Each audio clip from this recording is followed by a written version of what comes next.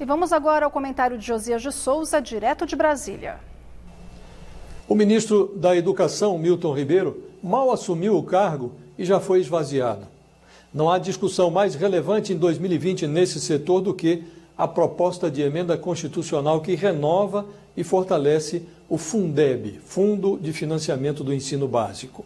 E o protagonista do governo no gerenciamento do tema é o ministro Paulo Guedes, da Economia, não o titular da Educação.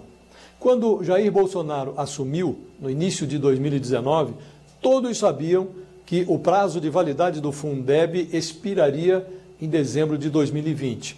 Durante 1 ano e meio, a pasta da Educação desperdiçou o seu tempo com uma guerra ideológica que não incluía a preocupação com o futuro do ensino básico. Milton Ribeiro, 4º ministro da Educação da gestão Bolsonaro, tomou posse na quinta-feira da semana passada.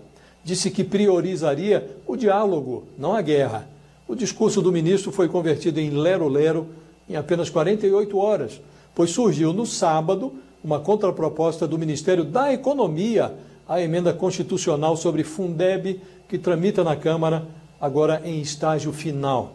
Os parlamentares querem tornar o fundo permanente e elevar de 10% para 20% a fatia de recursos da União. O governo sugere, entre outras coisas, que a renovação do fundo vigore apenas a partir de 2022 e que 5% das verbas federais, coisa de 6 bilhões, sejam deslocados para o Renda Brasil, programa assistencial que vai substituir o Bolsa Família. Essa proposta tem um aroma eleitoral, não educacional. A intervenção do governo é desrespeitosa, temerária e desalentadora. Ela desrespeita porque surge na última hora, no instante em que a Câmara se prepara para votar um projeto que o governo fez questão de ignorar. Flerta com a temeridade porque desafia a legalidade ao tratar dinheiro de educação livre das limitações do teto de gastos como verba de assistência social, que não pode furar o teto.